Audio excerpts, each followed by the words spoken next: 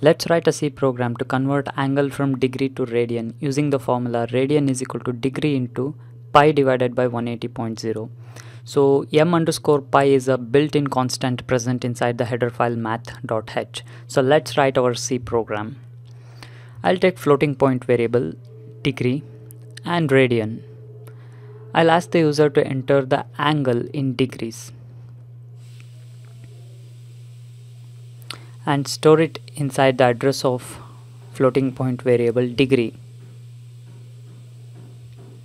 Now let's use the formula, that is radian is equal to degree, user entered degree, that is the angle in degrees, into pi divided by 180.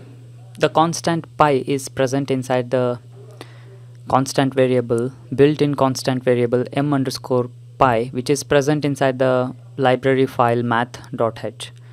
So let me first remove this and type once again so that you can see the tooltip. Okay, so divided by 180.0.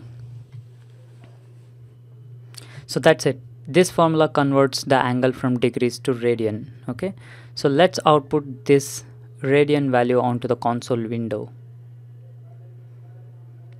Usually trigonometric ratios like sine, cos, tan and all those things require radian values to be passed and not the degrees.